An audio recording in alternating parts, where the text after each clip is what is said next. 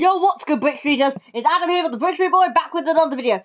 And with Spider-Man freshman year right around the corner, I thought it'd be the perfect time to release this video.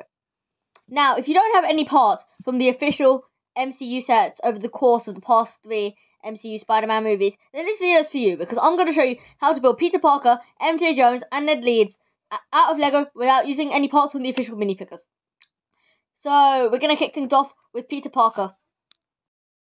I just want to note that in my last Tom Holland minifigure, the Uncharted ones, I used Draco Malfoy's one. I switched it up using this one because I felt like it fit Peter's character a bit better. Anyways, the legs are from Volcano Garmadon in the Lego Ninjago collectible minifigure series.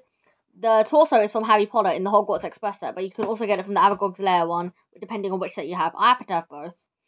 The head is from Young Gru in the Minion sets, and the hairpiece is from the Lego Brick guy. Yeah, that torso print is just perfect for him, you see. Anyways, our next minifigure is Ned Leeds. Yes, I know what you guys are going to say. Adam, you said this was using no parts from the official minifigures, yet that hair came on his minifigure. Yes, I know, but you can also get it from Professor Flitwick in Harry Potter.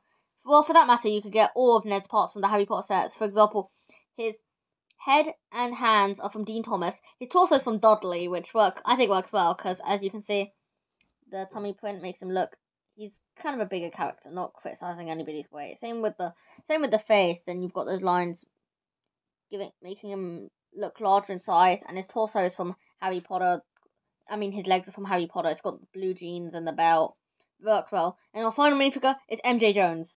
This is a relatively simple minifigure to make. I mean, you're starting off the top with this long dark brown hairpiece, which I got from the Lego City picnic set.